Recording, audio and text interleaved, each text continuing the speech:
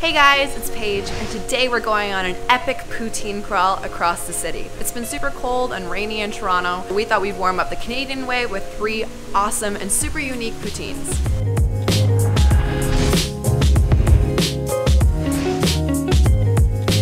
So our first stop on our poutine crawl is Utopia on College. We're gonna be trying a pretty classic poutine with a Canadian twist, some nice pea-meal bacon on top.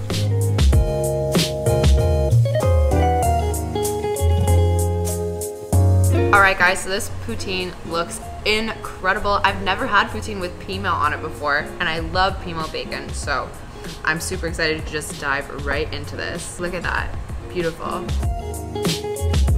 That's everything poutine should be. It's like soft, chewy, gooey, warm, and then you get that nice texture from the pea-meal.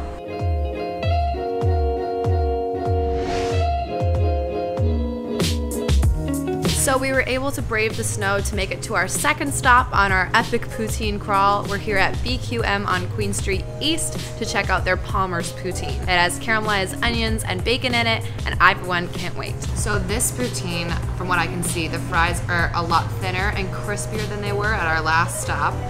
The caramelized onions are blending with the gravy super nicely, and the bacon's looking nice and crunchy. Let's give her a go, shall we?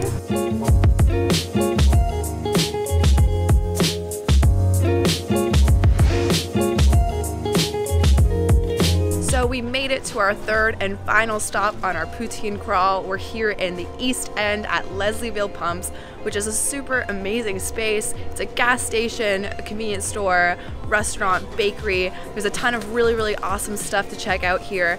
And today we're gonna be getting the beef brisket poutine, which looks amazing and I can't wait to eat.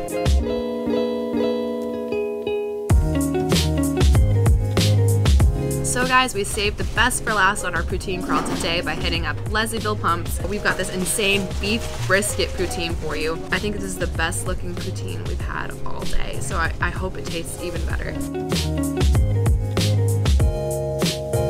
Guys, the sweetness of the beef brisket is just melting with that gravy and the cheese and the crunchiness of the fries. Like, it's all coming together in such a nice bite.